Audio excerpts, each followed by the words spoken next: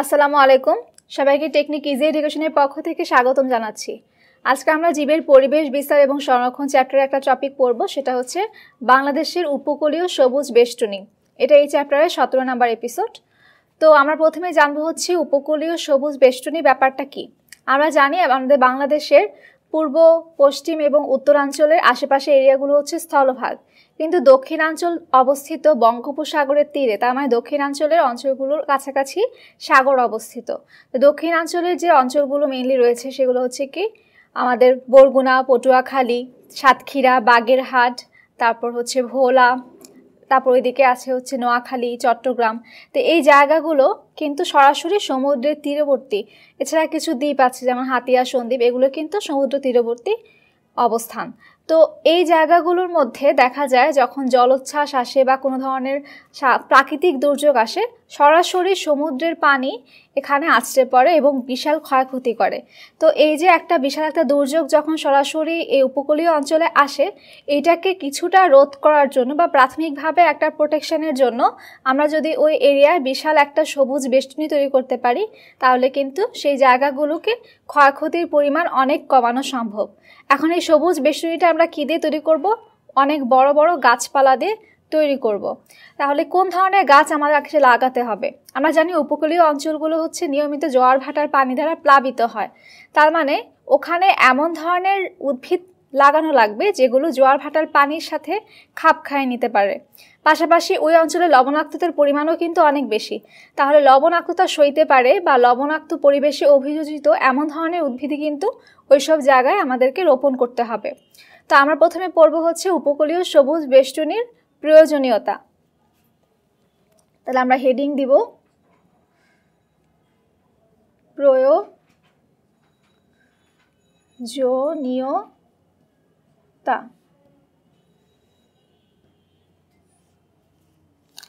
প্রথমে যেটা বললাম, এটা জলোচ্ছ্বাসের গতি, প্রচণ্ডতা,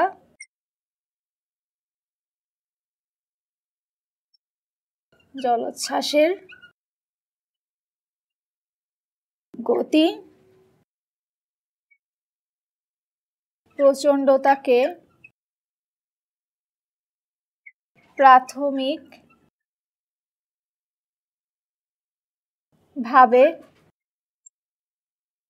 কমিয়ে ক্ষয়ক্ষতির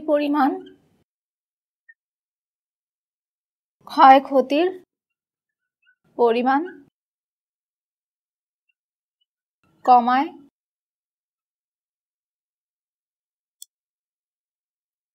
এছাড়া আমরা জানি জলোচ্ছ্বাসের পরবর্তী সময় ভাটার টানে যে পানিটা সরে যায়, তখন ওই পানির টানের সাথে কিন্তু অনেক মানুষ, তারপর মানুষের সম্পদ, গরু ছাগল চলে যায়।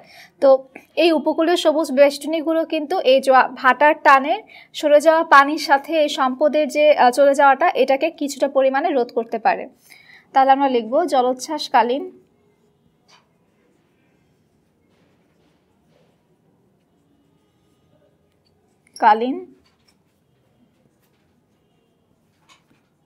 ভাটার টানে সরে যাওয়া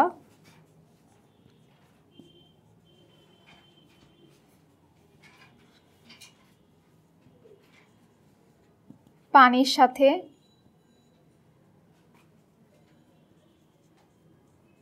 মানুষ ও অন্যান্য সম্পদকে চলে যাওয়া রোধ করে।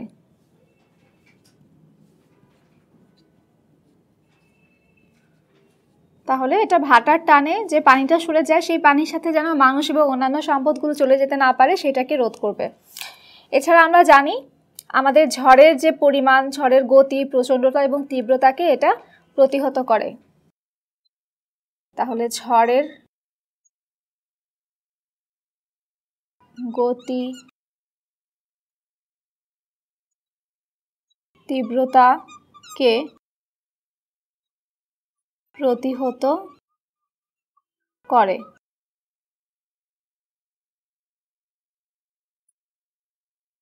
আর এই উদ্ভিদগুলো যদি আমাদের জ্বালানি প্রোভাইড করতে পারে বা খাদ্য বা অন্যান্য অংশ ফলমূল প্রোভাইড করতে পারে, তাহলে কিন্তু মানুষ, উপকূলীয় অঞ্চলে মানুষ লাভবান হতে পারে। তার আমরা 4 নম্বর পয়েন্টে লিখব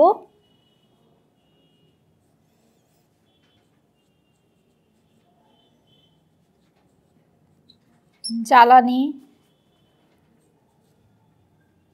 আসবাবপত্র,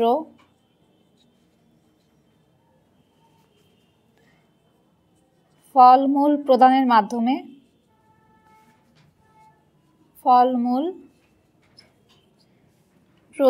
মাধ্যমে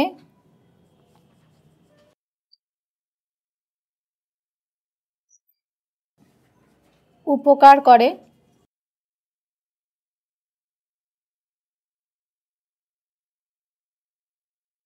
এছাড়া এটা কি করতে পারে, এটা যদি বন্যা বা জলোচ্ছ্বাসের কারণে যে মানুষ অন্যান্য যখন অনেক পানির লেভেল অনেক উপরে উঠে যায়, তখন মানুষ যেন ওইটাকে আঁকড়ে ধরে নিজেকে সেভ করতে পারে, সেটাও কিন্তু এই কাজটা করে সবুজ বেষ্টনী। তো সবুজ বেষ্টনীর প্রয়োজনীয়তা আমরা পড়লাম। এখন আমরা পড়বো হচ্ছে সবুজ বেষ্টনীটা আমাদের উপকূলীয় অঞ্চলকে যে বেষ্টন করে রাখছে, এটা কোন ধরনের উদ্ভিদ হওয়া উচিত বা কোন ধরনের উদ্ভিদ দিয়ে আমরা সবুজ বেষ্টনীটা তৈরি করব। তাহলে লিখব সবুজ বেষ্টনীর উদ্ভিদ।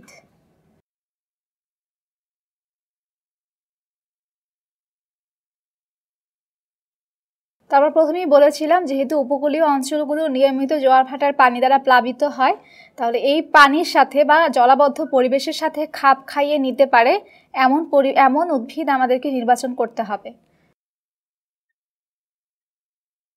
তাহলে জোয়ার ভাটার পানির সাথে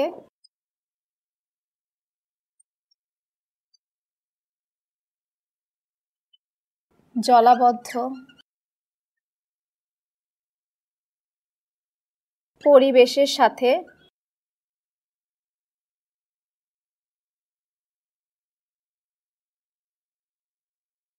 খাপ খাওয়াতে পারে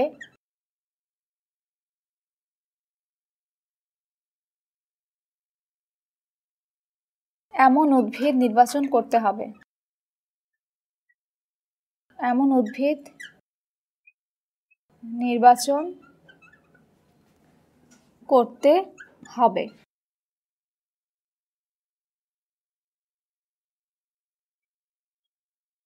2 নাম্বার পয়েন্ট, আমরা জানি উপকূলীয় অঞ্চলগুলো লবণাক্ত পরিবেশের মতন থাকে, ওখানে লবণাক্ততার পরিমাণ অনেক বেশি। তাহলে লবণাক্ত পরিবেশের সাথে অভিযোজিত এমন উদ্ভিদ নির্বাচন করতে হবে। লবণাক্ত পরিবেশে অভিযোজিত উদ্ভিদ নির্বাচন করতে হবে।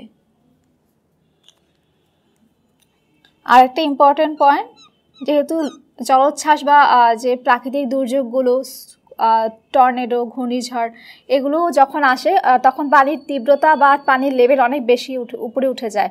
তাহলে অনেক বেশি উচ্চতা সম্পন্ন এরকম উদ্ভিদকে আমাদের নির্বাচন করতে হবে সবুজ বেষ্টনীর জন্য, যেন ওইটা অনেক উঁচু জলোচ্ছ্বাসকেও ট্যাকেল করতে পারে। তাহলে আমরা লিখব অধিক উচ্চতা সম্পন্ন উদ্ভিদ নির্বাচন করতে হবে। এবং শেষে আমাদের উপকারিতায় যে পয়েন্টটা লিখেছিলাম যে আমাদেরকে জ্বালানি আসবাবপত্র বা ফলমূল দেয়, তাহলে এই ধরনের ফলমূল বা জ্বালানি আসবাবপত্র দিতে পারে এই টাইপের উদ্ভিদ আমাদেরকে সবুজ বেষ্টনীর জন্য নির্বাচন করতে হবে।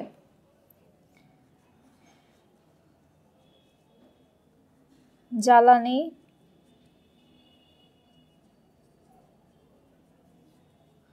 ফলমূল প্রদানকারী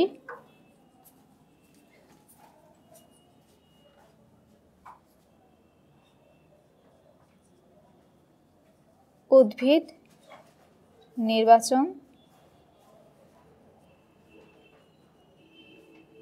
করতে হবে।